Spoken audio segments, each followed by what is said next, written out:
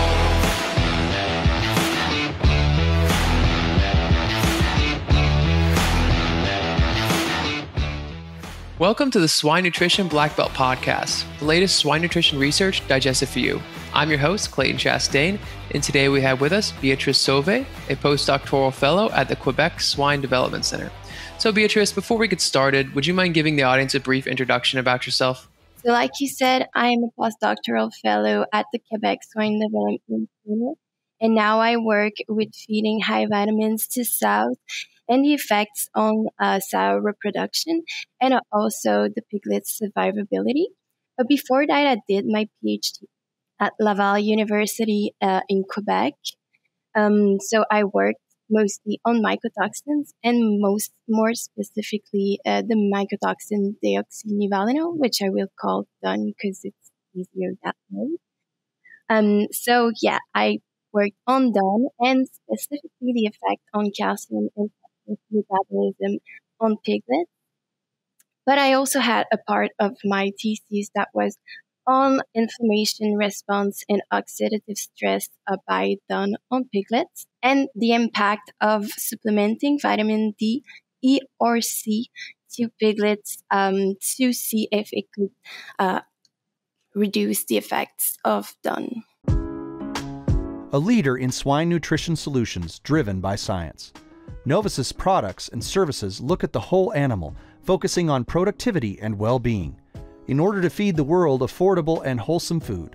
For more information, visit 𝗺𝗽ici's website at www.𝗺𝗽iciint.com.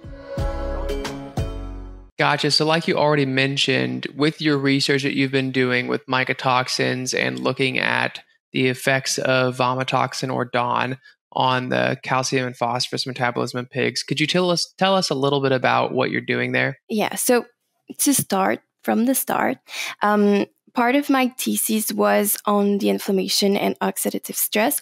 But what we saw on piglets is that the DON obviously reduces the growth performance and the feed intake, but also it increased the bone mineral content relative to body weight, which was surprising. So then we also evaluated gene expression in kidney, intestinal mucosa, and we tried to see if it could affect the calcium and phosphorus metabolism, since bone metabolism is related to calcium and phosphorus. So what we saw is that DON reduces the gene expression related to calcium and phosphorus, calcium reabsorption by kidney and calcium absorption in the intestinal mucosa. For phosphorus, it was kind of the opposite. So the gene expression relative to excretion of phosphorus was actually reduced. So then we thought, okay, so we want to go and see what DON does more specifically on calcium and phosphorus, but not just gene expression. So we tried it with more digestibility. So what we did on the next animal phase was that we had 4 treatments. So 2 control treatments with normal calcium levels. It was a 0.65% total calcium. So one control, and the other control was with DON. And then we had 2 other treatments, which were reduced low levels of calcium. So we had 0.39% of total calcium. Again, we had a normal low calcium, no DON, and 1 treatment low calcium with DON. And this was done for 13 days, so we call it a depletion phase. And then after this depletion phase, we had a repletion phase where everyone received a normal calcium level, no more DON. So what we saw in the first phase was that done really increased the calcium and phosphorus digestibility after 5 days, but also after 13 days. So between the phase and after the phase. While just low calcium, it increased after 5 days, the calcium and phosphorus digestibility, but not after 13 days. So done was really the driving here. And then after that, during the repletion phase, the calcium and phosphorus digestibility was still increased. And also for low calcium, they also increased. But what's important there is that during the depletion phase, the low calcium with the done really reduced the bone mineral content and the bone mineral content gain compared to the low calcium. And this was also the case during the repletion phase. So they still had increased calcium and phosphorus digestibility, but they could not improve their bone mineral content even though they absorbed more calcium and phosphorus. Gotcha. And you also said at the beginning how you've been doing some work with vitamin supplementation and seeing how that affects the negative impacts of DON. So what did that research look like exactly? So we did evaluate the vitamin D status, so the 25-OHD3 in blood, and the calcitriol, which is also called the 125-OH2D3, the active form of vitamin D. So in our first trial, what also made us look into calcium and phosphorus was that 25-OHD3 and calcitriol was reduced by DON contamination, and also supplementing vitamin D3 or 25-OHD3 in animal feed did not improve either bone mineral content or growth performances. So they were still smaller and eating less.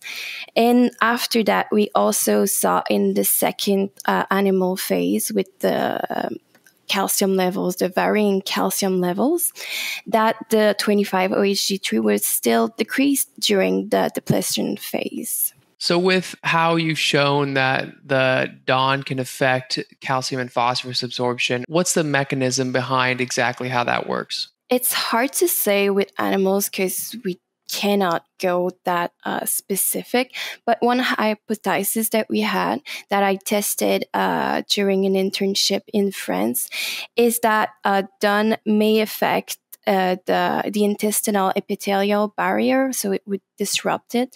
That was observed on pig intestinal cells we called 𝗽𝗫1. And so maybe it's the same case in the entire animal.